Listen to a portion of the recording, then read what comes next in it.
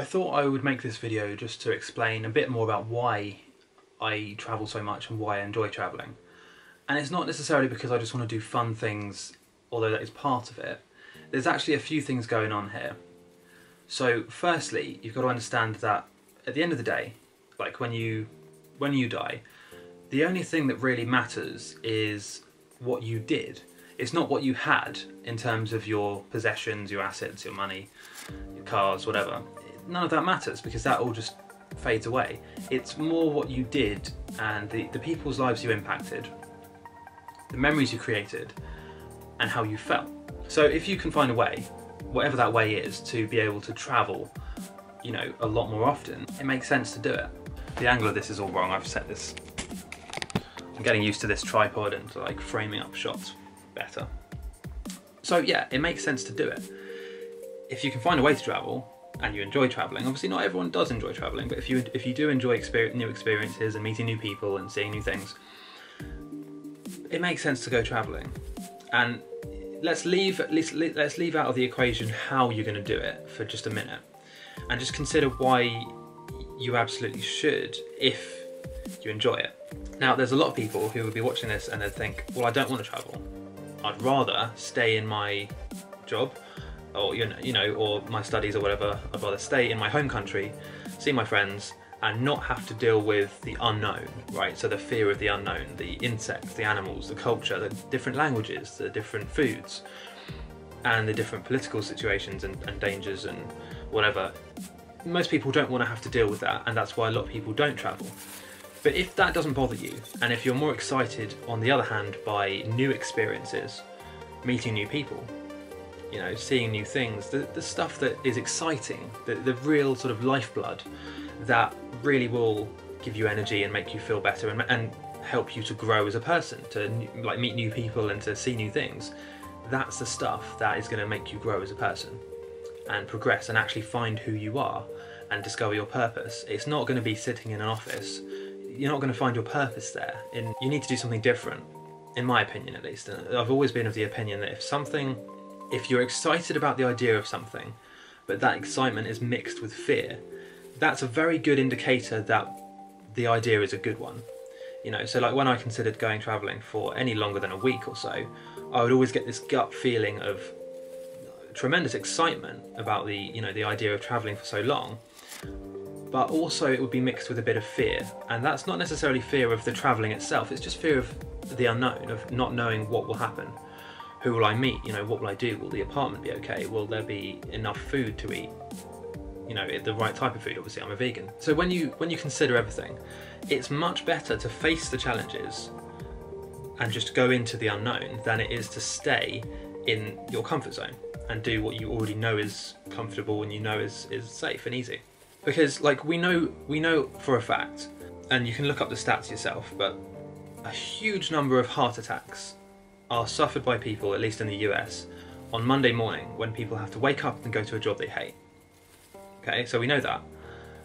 That tells you that the system is broken in one way. It tells you that work is not necessarily fulfilling people as much as it used to, or at all. You know, it's not really, unless you're doing something you really love and you're really truly happy, and on a Monday morning you get excited to go to work, you're doing it wrong. You're wasting your time. And so we know that. We also know a few other things. So we know that on people's deathbeds, this is like a summary of loads of people who have been on their deathbeds and they've been asked, what do you regret the most? And it's almost never the things that they've actually done, it's always the things they haven't done. People will always say, I wish I'd gone on that trip or that road trip. I wish I'd gone on that holiday. I wish I'd spent more time with my kids, right? Whatever it is, it's always regretting something they didn't do as opposed to something they did do. So because we know that, because we have interviewed people on their deathbeds and they've told, like a huge majority of them have said, I regret not doing these things.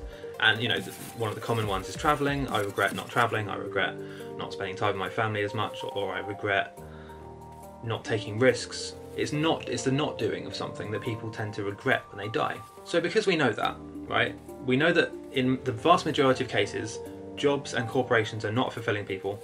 We know that when people die, they regret what they didn't do. And we also know that when you spend your time, say if you were to spend a month, and every day of that month you did something different, something new, a new experience. Like one day you hiked up a mountain, the next day you went scuba diving, the next day you went to a beach party, the next day you went fishing on I don't know, maybe the next day you went whitewater rafting, the next day you practiced yoga at a mountain retreat. What I'm saying is if every day for that month you did something completely different and exciting and new, that month would feel like forever. And you know this because as a kid, when you had like your summer holidays or your summer break, every day felt like an eternity because you were constantly doing things that were new. And then what happens is you graduate from school, you get a job, suddenly all these new experiences that you were having every summer or every weekend even turn into just a routine.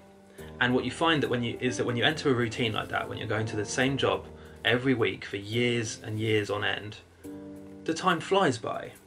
And before you know it, you're 30, then you're 40, then you're 60, and your whole life's gone.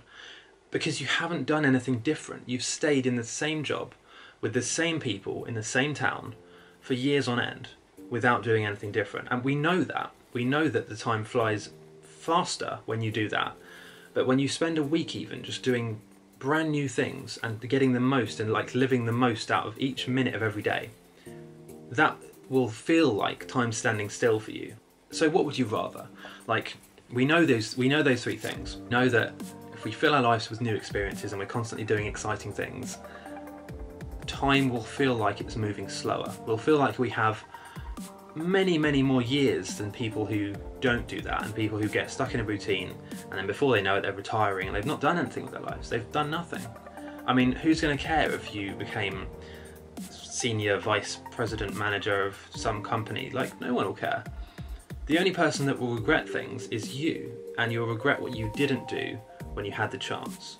So that's my opinion. This is my philosophy on travel. This is why I gave up any career or corporate life or corporate jobs. I gave up all of that. I quit. And I followed my passions. I followed my dreams, my heart. And that's led to what I'm doing now. I have various websites and channels and I share my information with millions of people through my different channels. And I love it, like I genuinely love it. But not only that, that empowers me and enables me to travel whenever I want. So I don't know guys, I could never consider getting a job. At this point in time, I think I'm unemployable.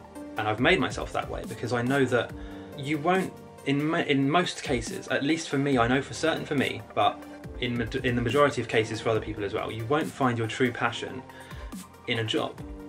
It's not found there, it's not found between the four walls of an office. It's found when you're traveling and discovering yourself, and even if you don't want to travel, when you're just doing things you enjoy doing, when you're following that playful sense of creativity and curiosity inside you that was there when you were a kid.